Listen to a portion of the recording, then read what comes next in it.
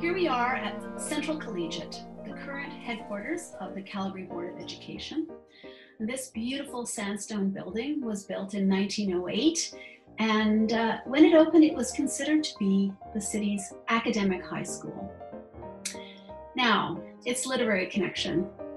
Today, I would like to talk to you about Maxwell Bates, the Calgary boy who would become one of Canada's foremost expressionist painters in the mid-20th century. Well, Max Bates went to high school here. He was a graduate of the class of 1924.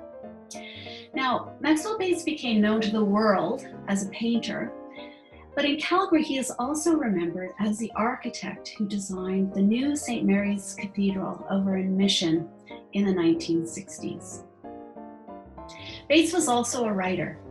In midlife, he wrote essays for Canadian art magazines. He had a lot of opinions about society and art. And he also wrote poetry. He started writing poems as a teenager, around the time he was a student at Central Collegiate, and he continued to write poems throughout his life.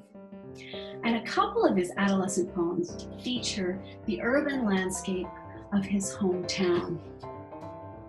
I'd like to talk just for a minute about Maxwell Bates's literary education in Calgary. He grew up across the street from the Lougheed House, just west of the Ranchman's Club. And I'm going to talk more about his childhood home when we get to the Ranchman's Club stop. According to Bates's biographer, Kathleen Snow, Bates's real education was gained at the public library. Early on, the library had played a really important part of the young Maxwell Bates's life. The Calgary Public Library opened in January 1912, around the time Bates was going to elementary school at Haltane School. And Haltane School is kitty corner to the Central Memorial Park Library. There was a larger building that is no longer there, but the little bungalow is still there.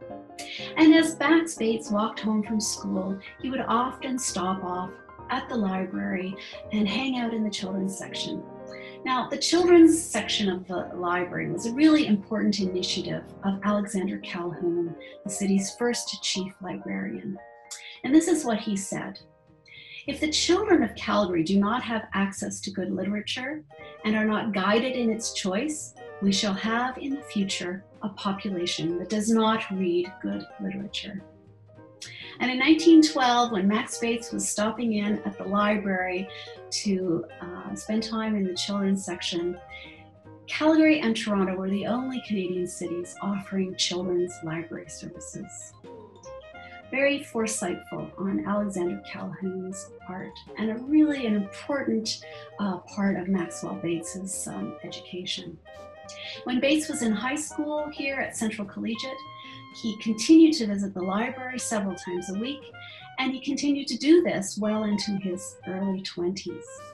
He read all the library's books on art. He read literary criticism. He read psychology, philosophy, poetry, and the Russian novelists Dostoevsky, Tolstoy, and Turgenev.